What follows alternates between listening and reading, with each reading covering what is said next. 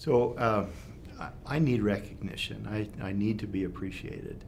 I'm kind of like a big old bulldog that needs to be scratched under the chin or in the ears, and there's a good boy and all of that sort of thing.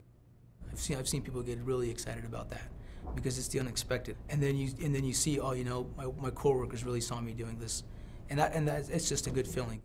We went down to her area and presented her with this award, and she started to cry, and we were kind of whoa, I was really surprised by her emotion.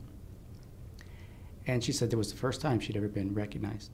It showed me how important it is to thank people and to recognize them for their work. It's a no-brainer. If I feel appreciated, others feel appreciated, we can make magic happen.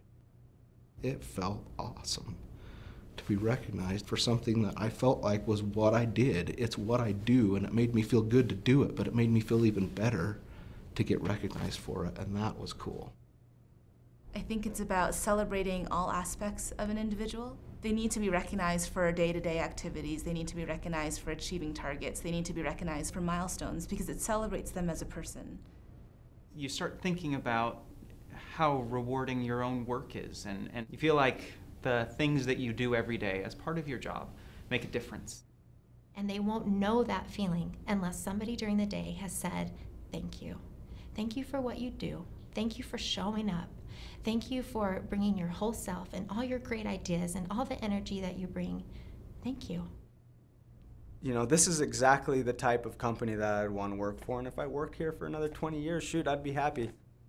It's something that stays with you forever.